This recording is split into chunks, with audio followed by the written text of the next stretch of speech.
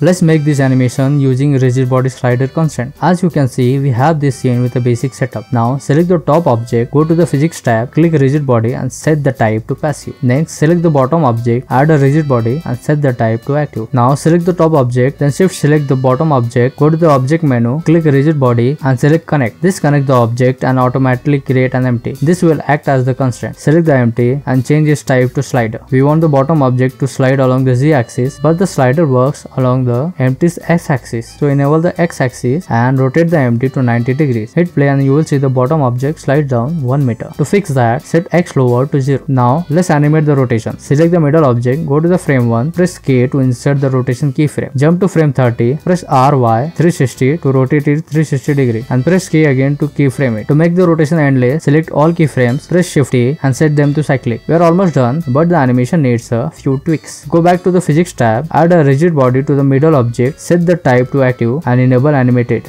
Now to prevent unwanted movement, go to the object data properties and lock location X and Y to ensure it only moves along the Z axis, and also lock rotation X, Y and Z to avoid any rotation issue. Hit play to see the animation. As you can see, we have a bounciness. Let's fix this. Select the empty and in the Physics tab set the upper limit to 0, and that's it. The top object rotates and pushes the bottom one down smoothly, all with a Rigid Body Slider Constraint. Follow Abhi for more.